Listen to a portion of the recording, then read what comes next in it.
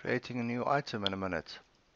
Stock create edit, main stock by detail, new stock item, product is not on the list. AAA batteries is my product name. My cost that I do know is 5 Rand or 5 rupees or $5. Click next. Scan the barcode or type the number in. You can make it 101, anything you want. Exit out of there. Type in your selling price, override price. I'm not using matrices. 999. Exit, exit again. Wish to run update? Yes, thank you. Controller is open. Data instruction number top right hand side will change as the update goes through.